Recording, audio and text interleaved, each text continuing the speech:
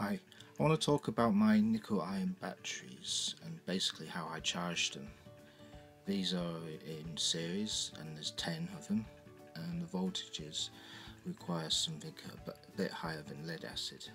This is my mppt charge controller, which is programmable, and I've connected it through a switch box so I can turn it off when I can.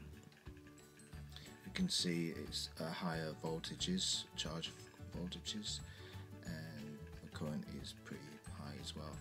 Now this is my 14 panel grid type system, and it has one panel, 300 watt panel, which goes to the mppt charge controller. The maximum I've got through this charge controller is 12 amps.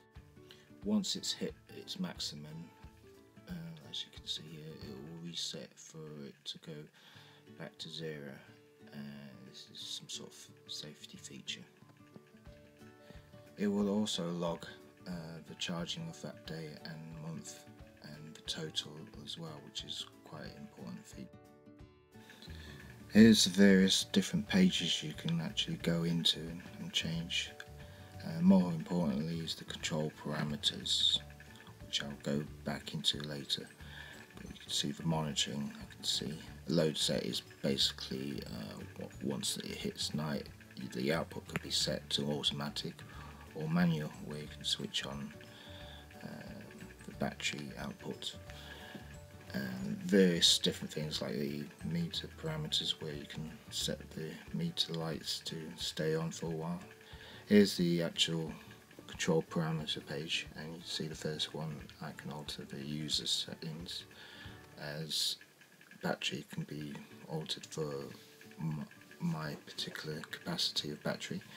I set the over voltage at 17 volts. Basically this is because there's a volt drop during the wires going right down to the garage where the batteries are, so this higher voltage will probably result in around about 14 volts rather than 17 volts at the battery terminal. And the lower voltage I can set around about 11, and equalize time as well. Once you hit this page, you can save it out. As you can see, this is my battery array here in the garage. My car is here, so there's enough room. Just going to turn on, and the charging voltage is here is 14.56, which is roughly how I'd like to have it charged, because normally lead acid will be charging around about 13 volts and it will stop and float, while this will continuously charge at 14.56 volts until it's topped up, and I can use it at night time.